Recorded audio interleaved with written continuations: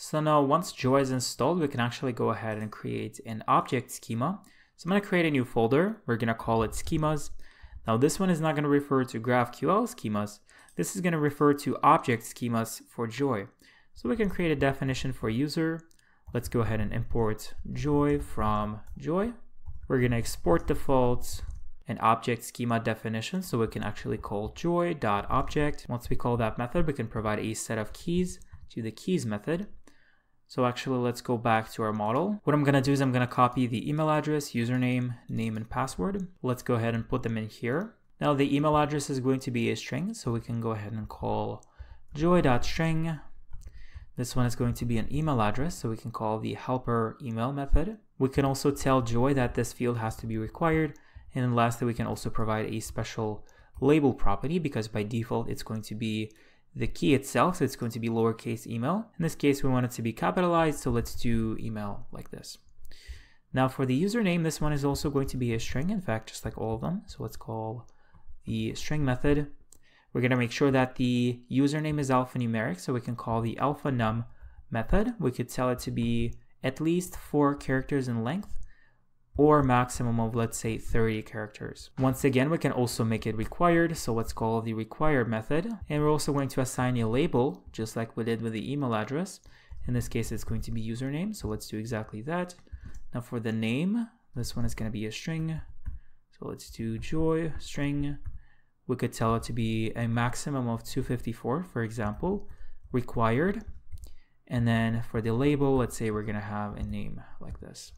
And this one could be a full name, so first name and last name.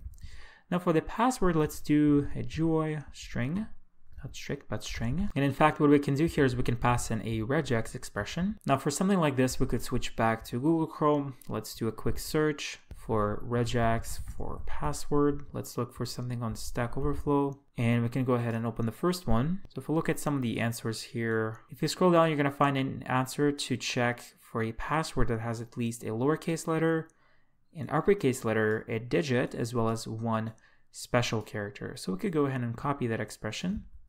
Let me go back to my editor. And just to have something working very quickly, we're going to paste in that same expression. In this case, the only modification I'm going to do is I'm going to change this parameter over here. So we're going to check for length between 8 and 30 characters like this. And then the label field, I'm going to call it password like this. So once we export this object, let's also go ahead and create a barrel file. So it's going to be an index.js. So let's do an export default of, let's say, sign up, because this is going to refer to the sign up mutation from user like this. Now going back to our resolvers, what we can do in this case is we can actually go ahead and perform validation instead of the sign up mutation. So let's first of all import joy. Import joy from joy like this. What we're going to do is we're going to call joy.validate method. What this one is going to expect, the first argument is going to be the input, so the actual object that we want to validate. And the second thing is going to be the validation schema. So we're going to pass in the sign up schema that we've just created. So let's actually go ahead and import it. I'm going to do import sign up from, we have to go 1 level up, schemas like this. And this method in fact is asynchronous, so we can actually go ahead and call await on it. And because of that, I'm going to also add async keyword in front of the function like this. So let's actually go back to our terminal. I'm going to do a yarn dev to start the server. So we're going to try to fire off a mutation. So let's write up a signup mutation. We're going to pass in an email address. Let's try and pass an empty email. If we try to ask for an ID, of course, this is going to fail, but it's not going to fail because of joy. It's actually going to fail because of built-in GraphQL validation. In this case, we're missing a bunch of arguments. So we're going to pass in the username. Let's do an empty string. Let's try name, same thing, and also password like this. Now let's see if this is going to pass the validation. And of course it fails. Now we get only 1 error in this case, even though a lot of things are failing. So for example, the username cannot be empty. The same thing applies to name. The same thing also applies to the password. But in this case, we're only getting 1 error message, and that's because by default, Joy stops validating after the first validation failure. But we could actually customize this behavior by passing a special abort early flag. And we could set this one to false like this. So if I save it and if I try to rerun the query once again, we're going to get a bunch of validation errors. Now in this case, you could see that the regex for the password actually gets dumped out. What we can do in this case is we can actually go ahead and customize the error message. So going back to the user schema, what we can do is we can call the options method. We could pass in the language key. In this case, we're targeting the string method. And then we're going to target regex after it. Now, the one thing that's special about the regex object is that we also have to pass in a special base property. But once we do, we can actually specify a custom message. So for instance, password must have at least one lowercase, letter, one uppercase, letter, one digit, and one special character like this. So if I fire off the same query once again, you could see that the error has been customized like this. So at least we're not exposing the regex to the client. So let's try providing a valid input. So I'm going to do alex@gmail.com. The username is going to be alex996, for example. For the name, we're going to set Alex, and then the password, well, we could try secret 12 exclamation point. So let's try saving that. Seems like the user has been saved. Now to double check, you could either use the MLab user interface, but what I'm actually going to do is I'm going to open up a new terminal session. From then on, I'm going to try to connect to MLab using the Mongo client, which you could actually install separately. If I run help, we can actually see a bunch of options that are available to us. So things like host or port. So I'm going to try connecting to the chat database. I'm going to pass in the host as well as the port. In this case, we're connecting as the admin user. And also provide the password separately. And then the last argument would be the authentication database. So in this case, we're authenticating against the chat database. So let's try running it. I'm going to provide my password, and it seems like we are now connected. So let me try DB. We're connected to the chat database. I'm going to do show collections, and we get the users collection. So in fact, now we could do db users.find. Let's see if we have anything in there. We could also do pretty on it like this. And as you can see, we get one user. And in fact, this is the user that we've just created. The only problem right now is we're not validating for uniqueness of fields. So for example, we already established that the email has to be unique. And the same also applies to the username. So in fact, if I try to rerun the same query, it's going to succeed, and it's actually going to create a new user instance. Now that's a problem, so we're going to try to work around that with Mongoose Validation. So inside of a model, let's say for an email field, we can actually pass in an object, and we can also specify the type. So this is going to be a string, just like before. But if we switch back to the validation section, Mongoose actually allows you to define custom validation logic. So let me look for custom validators. So as you can see, you can define your field, that you can pass in the validate option with an object. We can have a validator as well as a message.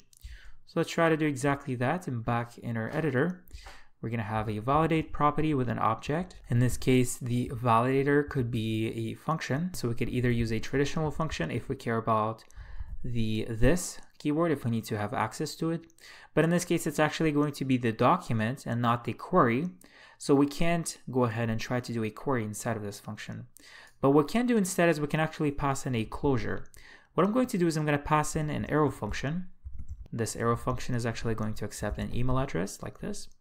Now, what this function is going to do is it's going to try to perform a query on the user model. But because the user model has not been created yet, we're actually going to pass in a closure function.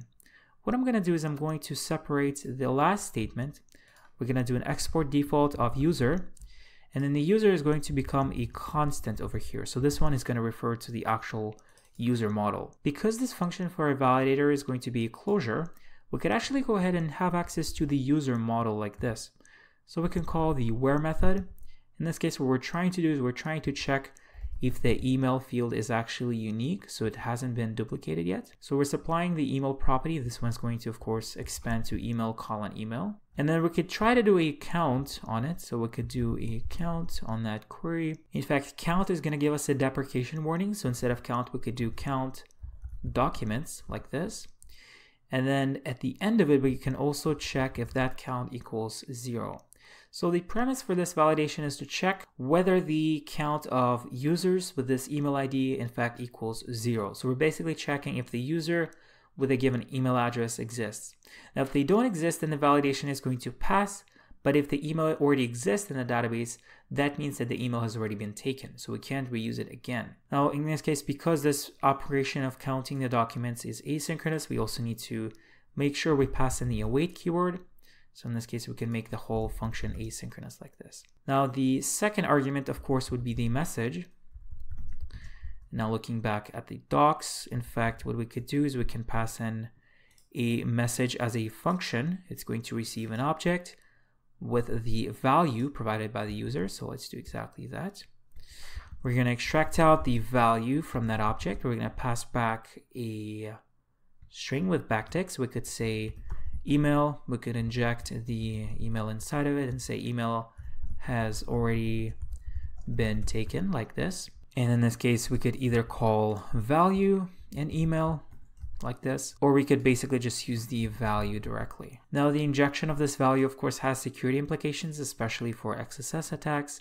So I'm going to go ahead and leave a to-do note for security to come back and fix it later. So once we have this check in place, let's try to go back to our playground. So if I try to execute this query once again, we're going to get an error message because the email has already been taken.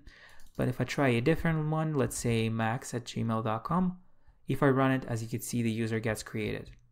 Now, once again, to recap this, what we're doing is we're creating a custom validator on the Mongoose model. We are performing a count of documents using the given email address. Now, if that email address matches an existing user document in the users collection, then that check is going to fail because the count is going to be 1. And that's why we're going to get a validation error message. But if the check is false, then the validation is going to succeed and we're going to insert the record to the database. So if we go back to the terminal, we can in fact check to make sure that the object has been created. Now, we probably also need to have the same check for the username. In fact, we could just basically copy it. So let's put in the object. In this case, we're going to be checking by username instead of email. And of course, we could say for the error message, username has already been taken. Now, as you can see, doing the validation with the count is repetitive. So what we can do is we can instead create a static method on the model. So we can go ahead and scroll down a bit and do user schema. Let's access the statics property.